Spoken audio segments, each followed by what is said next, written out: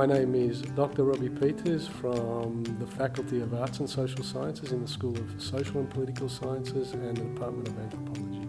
I teach an undergraduate subject called Culture and Development, which is the largest second and third year subject in the Department of Anthropology. And we teach about development in the sense of poverty, poverty alleviation projects, but from a sort of a cultural perspective to get an understanding of those sorts of problems from the perspective of the people themselves.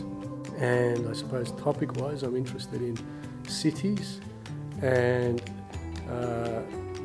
the growth of cities, the increasing circulation of people through cities, so transient populations of working people, itinerants. There is somebody who's gone on to work for the World Bank office in Sydney. Somebody else has gone on to do a PhD at Northwestern in the US. More recently, for example, we have another student who's just finished, and he's got a year-long internship with an Australian NGO working in Hanoi.